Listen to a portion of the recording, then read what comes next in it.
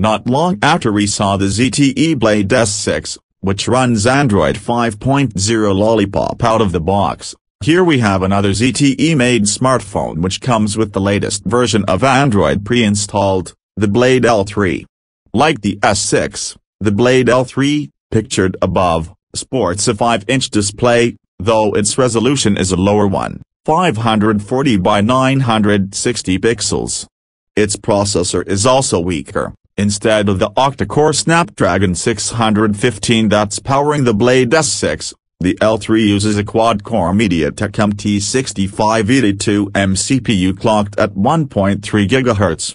The new Blade further features an 8MP rear camera, 2MP front-facing camera, 1 GB of RAM, 8 GB of internal memory, and a 2000 mAh battery. Of course, all this means the L3 will be significantly cheaper than the S6, which is expected to cost around $250. While ZTE doesn't say when and where the Blade L3 will be released, the company mentions that the handset has several color variants, including unique pearlescent colors. Sounds fancy.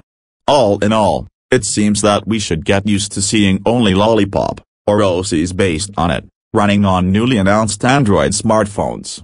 Here's hoping. Thank you for watching. Please subscribe for more reviews. And I will see you guys in my next video. Until then, goodbye.